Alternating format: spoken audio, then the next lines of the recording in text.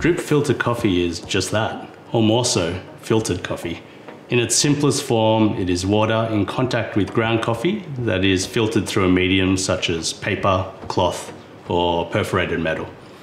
The filter, in most cases, restricts the larger particles of the coffee, allowing the coffee solubles in the water to become your final beverage. Drip filter coffee is different to espresso because there's no pressure applied to the coffee grounds. So drip filter coffee generally has a longer brew time than an espresso shot. What I love about drip filter coffee is the lo-fi nature of it. You don't require fancy equipment, it can be relatively low cost, it's approachable and accessible for everyone. It's the gateway into drinking coffee for everyone from all cultures. In this video, I'm going to take you through a few different drip filter coffee styles that I often use.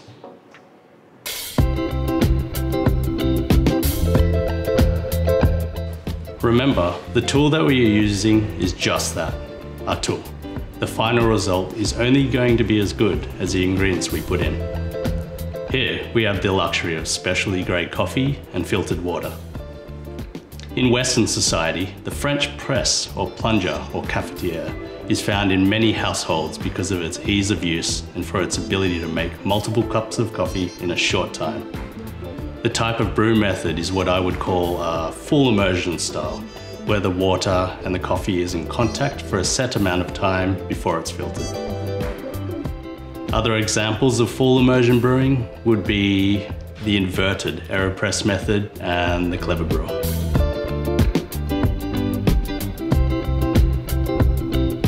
Pour over is another popular drip filter coffee style, and one that can be simple or a deep dive.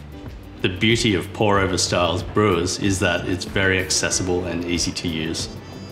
You can just stick a filter into a filter holder, put a scoop of ground coffee into it, pour a random amount of hot water over it, and you have a drink.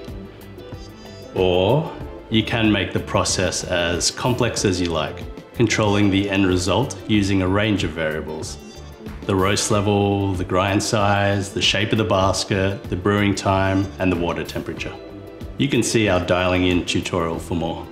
Filters come in various shapes and forms, ranging from V-shaped conical filters to wave to flat bottom and everything in between. Then there are the different filtering mediums, the most common being paper, but also cloth, perforated metal, and other manufactured composites. Some of the more common brands are Hario, Melita, Chemex, Kalita, Filtropa, just to name a few. Whatever the filtering medium, the fundamental style doesn't change. It's hot water being poured over ground coffee sitting in a filtering medium.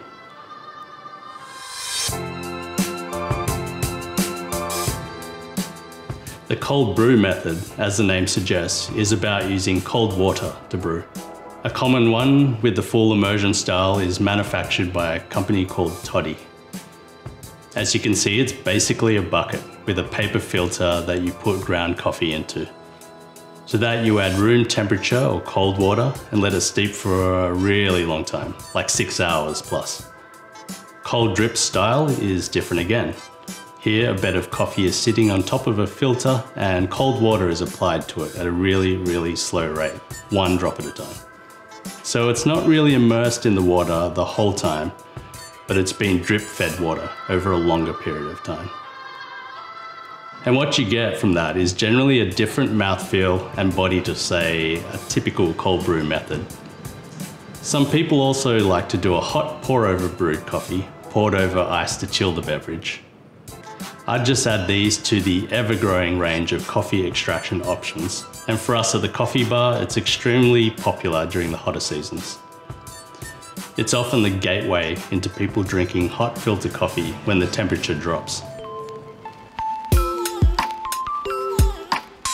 For more automation, there are many drip filter coffee machines that produce great coffee, including the Precision Brewer. In fact, we used 2 of them in the coffee bar simultaneously for a few years until we needed to increase the capacity and switch to a larger batch brewer. The Precision Brewer has preset brewing methods, including the SCA Gold Cup, but my personal go-to is the My Brew option, which allows you to adjust the variables like flow rate, bloom time, and water temperature. Most of the better automated brewers can work with the variables that are going to be able to produce a tasty cup of coffee. That is, the brew ratio, type of basket, the filter shape, steep time, and temp. Remember, these are all just brewing instruments. The final cup that you drink is only going to be as good as the quality of the coffee and water you put in.